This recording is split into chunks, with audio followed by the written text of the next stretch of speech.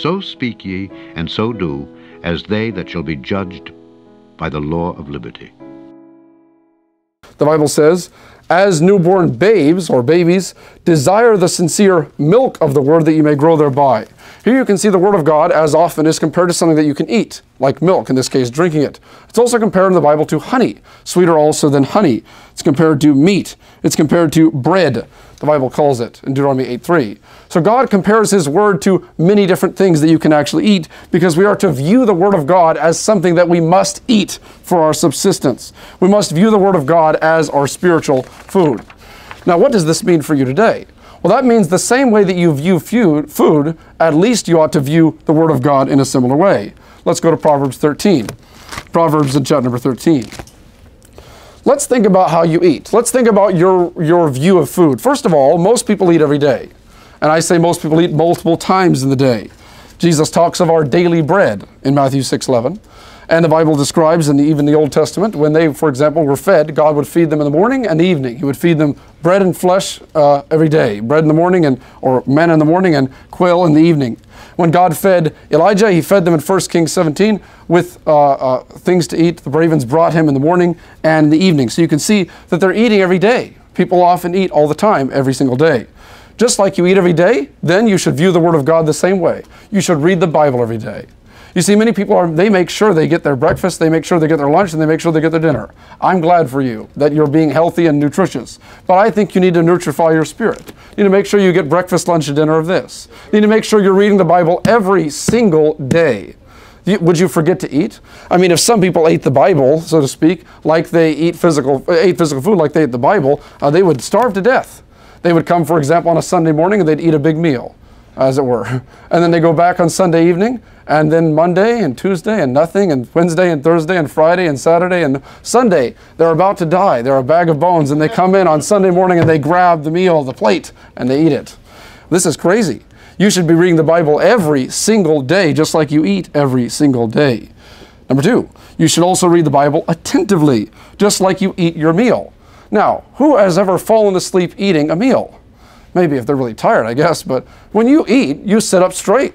When you eat, you're sitting up, or sitting up straight, so to speak, in a proper posture to make sure that you can take that food into your mouth. So the same is true. When they heard the words of God in the book of Nehemiah, they were all attentive to the words, the Bible says. The same thing when Jesus was preaching. They were listening to him with great focus. Same with Job, what he says. So we should therefore, just like we eat with great focus, great attention, I'm going to make sure that this spoonful of this soup goes into my mouth. I'm going to make sure that this verse goes into my heart.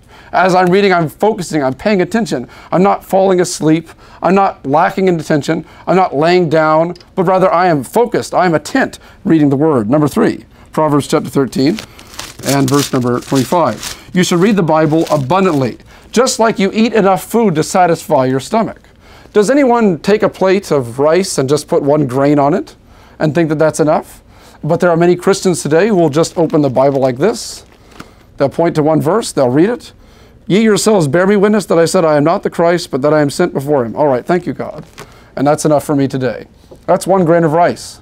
We want a whole plate of rice. I want multiple chapters. I want, as it were, sometimes a book or two of the Bible. So you should eat abundantly, as the Bible says. Drink, eat, O friends, yea, drink abundantly, O beloved. So God commands us, therefore, in some way to eat the Word of God, to, Isaiah, eat sufficiently.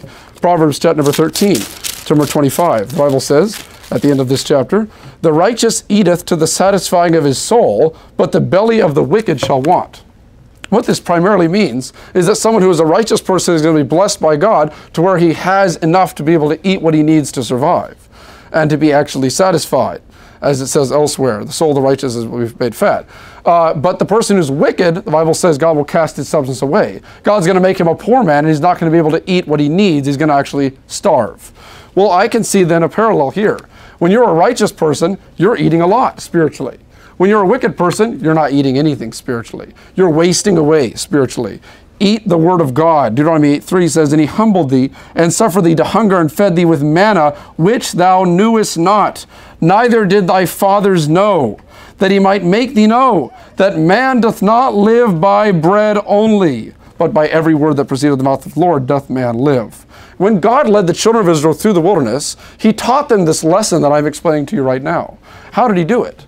Well, what he did was he decided to cut them off from the opportunity to grow crops by making them to be nomadic and wandering around the wilderness. So therefore, they would not be able to provide for themselves in this way.